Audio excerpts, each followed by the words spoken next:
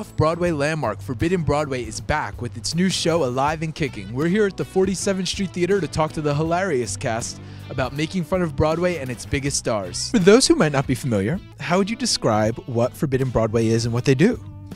I kind of view Forbidden Broadway as the Saturday Night Live of Forbidden Broadway.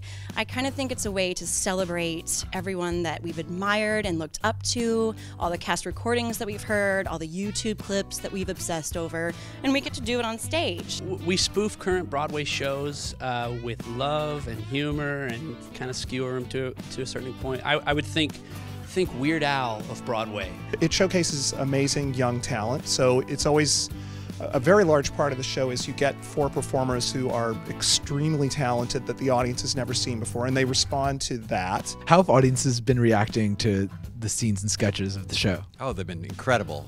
This version has been greeted with such enthusiasm. It's really, really wonderful. They love it. It's so much fun. I mean, they're just kind of riotous, and it's such a great feeling for an actor to experience that. What is the music like? Like, what are the sketches and scenes like? Well, basically, we take what Broadway is currently doing, and we do sort of like Mad Magazine versions of what they're doing. You know, so it's the same songs and the same characters and a lot of the same blocking, a lot of the same looks, and it's just like some mean person changed the words, but the people on stage aren't really aware of it. Which star do you think gets it the hardest?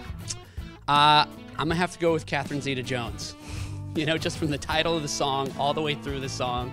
I don't want to give anything away, but yeah, she gets it pretty hard. I think Matthew Broderick gets it pretty hard. Catherine Zeta-Jones. I think Mandy Patinkin and Patti LuPone get it pretty much in the solar plexus. Can you do a little preview of Mandy for us? Sure. Mandy.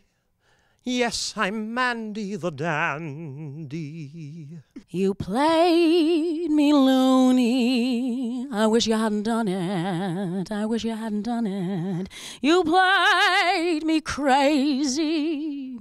A Looney Tune all through it. The faithful night I blew it. I loved you, Porgy. Don't let them scold me.